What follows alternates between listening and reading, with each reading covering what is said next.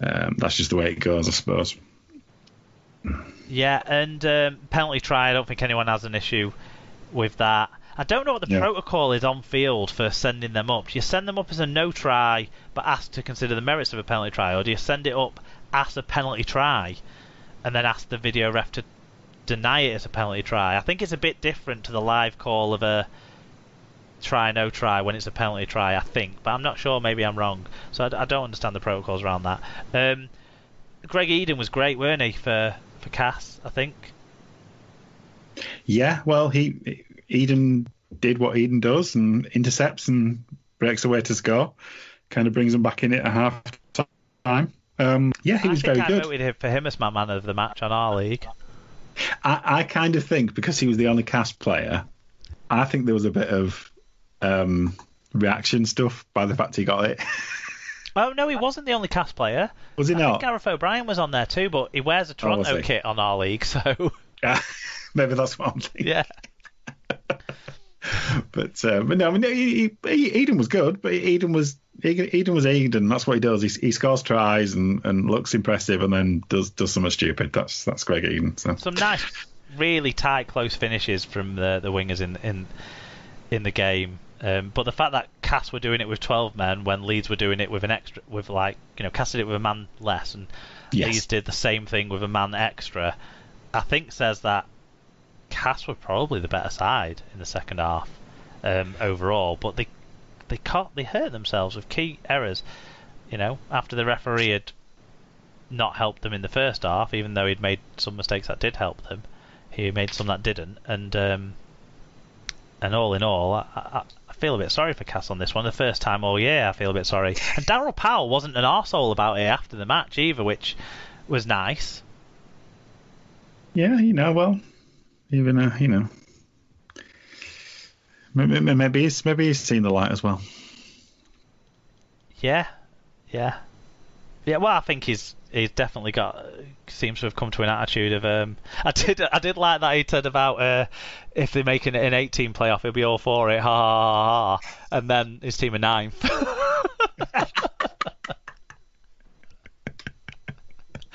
But don't tell Darryl that part. Let's wrap this week up then with the Super League action. So stat line of the week, I've pulled out 3 tries, 2 try assists, 10 tackle busts, 270 metres and 5 clean breaks. And no matter what you think about Salford recovering from a Challenge Cup final, that's impressive. Yeah, no, it is. I'm not. I don't want to denigrate it, but I'm just providing a little bit of balance. And there was loads of other options. Luke Yates was certainly a contender. I see. Yeah, see, since you mentioned and you pulled out the 150 tackles, whatever it was, 12, he's my stat line of the week. He's Luke Yates for the effort, definitely. Player of the week, virtuoso individual performances. It's Bevan French or Riesling. I would lean towards Bevan French because I saw his whole performance, whereas I only listened to Riesling's and then saw the highlights. So that's why I'd lean towards Bevan French's because of that. Yeah, well, I had Lynn down, so that I think we agree there. And then highlight of the week, we're probably going to cut that same fine line because I'm going to go with French's long-range solo try. I just think that weaving run between 2 defenders was brilliant, but there were so many good tries this week that could have made the cut. Nguama's try, Benjamin Bishop's second try, or Riesling's first try. First try. Yeah. There were almost too many good tries to pick out this week, which is that's a good sign. Let's go with highlight of the week being Kalepi Tanganoa doing the bookies. A weird one. Then, what about the standings? Okay, so Saints this top with a 75% win record. Wigan are second on 73%. Warrington and Catalan both have 67%, but Catalan have only played 12 games, as already discussed. Leeds are fifth on 60%. Hull FC in sixth are on 50% and distinctly hoping for a 6-team playoff. Huddersfield have 44, hoping for a 7-team, and Salford have 40, hoping for an 8-team. Cass are ninth with 38%. Wakefield are off the bottom with 25%, and now Hull KR have just a 19% win success rate. in terms of the prediction Super Brew and Fantasy League. I was 6 out of 7 and Tim was 4 out of 7. Tim's big problem was backing Hull KR twice. Always a bad idea. Yeah, in the Super Brew, I'm top, Tim's second, you're third, and Sarah's fourth. That's for the host one. For the main one, Steve Pye stays in top spot. When I looked, there was no yellow caps handed out yet this week. I guess Super Brew are as confused as the rest of us are as to how these fixtures are working. But the Fantasy League got its act together this week, and everything was updated today. Alan Bagley is top, obviously. The best weekly score this week, though, was 890, and that was by me. Which is nice.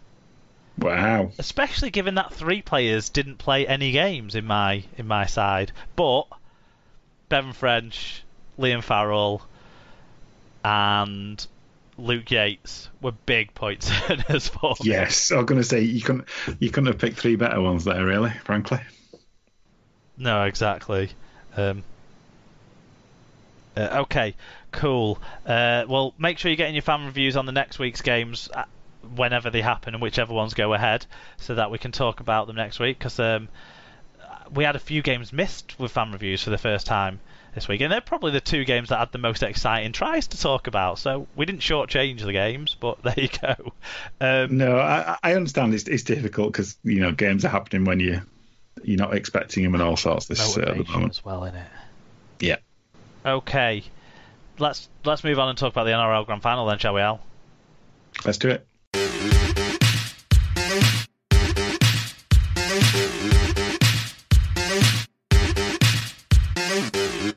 So we move on to other results, and the big one down under, it was the NRL Grand Finals this week, and in the men's final it finished, disappointing for most I'm sure, Panthers 20, the Storm 26.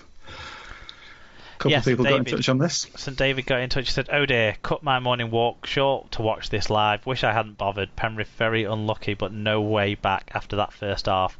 Damp squib." What time was he up for doing his walk? Way earlier than me. Obviously, he hadn't changed his clocks yet, had he? Mike Webb 58 said, given the accepted wisdom of NRL's superiority in all aspects compared to Super League, this was disappointing. Both teams made numerous errors, referee struggled to make the right decisions despite constant referrals to the bunker, and the commentary resembled Sky on a bad night.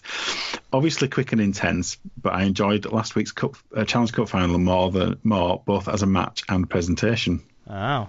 And Lee Whitnell said, I don't really like the Storm, but you can't help but be in awe of them when they hit their flow. It felt like every bounce, every breath of wind, every decision went their way in the first half, and they ruthlessly exploited it. Penrith got their own touch of luck in the second half, but couldn't turn that into the 27 points needed for the win. Pappenhausen was a worthy Clive Churchill medal, but Nelson Asafa Solomona was unlucky. He was mega. You disappointed as well? With the game? Yeah. Well, result, game, everything. Do you know what? If I'd had to listen to Phil Gould all year, then I would not have given a shit about the Panthers winning this game before the game kicked off, the way he prattled on during this game. If I'm honest. I'll tell you what, obviously we get the Fox coverage here usually, don't we? Yes. And I know Vossi's got his critics and stuff, and he's liable to a bit of hyperbole and all sorts, and the other Fox reporters. But my God, they're better than Channel 9's. Channel 9 stuff need pensioning off. Well, they needed pensioning off 10 years ago, but that's a different matter. But God, their commentary's bad. It's that same situation that we faced in Super League, where was sort of Steve-O and Eddie becoming tired because of their rapport and long-standing relationship. And it's the same with Gus and Rabbits, I think, in the NRL, because I think if Gould wasn't there, Ray Warren would be still a really good commentator. And I think the other pieces they have around them on Channel 9 do work quite well. during the game. I didn't get Fittler's half-time or pre-game or whatever it was, sideways look back at the year. I didn't quite get that. That seemed like comedy from 20 years ago style, but didn't seem modern and fresh like the Fox coverage feels more like. But I do think they were better than, say, Brave and Asta. But there's just... You'd have taken Fox's third string commentator. Forget Voss or Smith. You'd have taken the third string commentator over this situation. Yeah. Yeah. It was allowed to prattle on too long, and it was almost it was encouraged. Like, keep talking about Penrith's juniors. Keep talking about trying to make things dressed up a certain way. Yeah, the thing is, right, particularly the penalty try decision, right? Stonewall, absolutely certain penalty try every day of the week. He kicked the ball out of his hand. Well, we got some people objecting to that, actually, on the Twitter feed during the game, saying that people should be entitled to put a part of the body in front of the ball. But like you say, it wasn't putting a part of the body in front of the ball to stop a try. It was a motion of the foot, of the leg, towards the ball. It was a kick attempt. It was. Yeah. I'm sorry. That's a penalty try, and it always is, and always has been. So, and Gould's bullshit about his leg was just there, and just give me a break. Do you know what I mean? That's just rubbish. And the no try, the Panthers, the Crichton no try, I think Mansour no try from the Crichton obstruction. I think clear as day, 100 times out of 100, the bunker gives that as a no try, no controversy. He ran and took the outside shoulder of the defender, where the player took the ball inside of his outside shoulder and then went around the back of him before making the pass. It was stonewall. I don't understand how anyone was questioning that either, personally. Didn't make sense to me. But this is the trouble. It had become a narrative by that point. The Panthers were getting shafted, and that was just that. Even though the truth was that, as I've kind of come to see from the Panthers, they're very good, but I also have this feeling that they're quite brittle. They've got a feeling of Cast 2017 about them. Incredibly dangerous, but if things start to go wrong, things just keep going wrong. It was kind of a question of who was going to step up with the composure, weren't it? Especially in the periods where Tamar was off the pitch because he can't play the whole game. Who's going to bring the composure to that side at that stage? And I don't think anyone delivered it. I don't think anyone else had the experience to deliver it, really.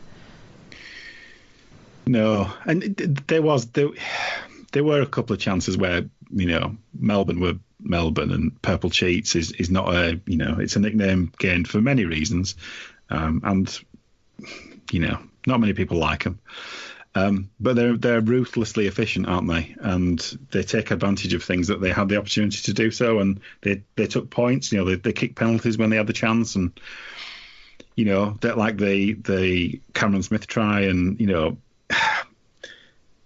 he was lucky, but they took the opportunity and they scored when they had the chance to. So, well, yeah, like Lee's sort of saying, every bounce of the ball, it felt like went for the Storm, but that's because the Storm made sure it did.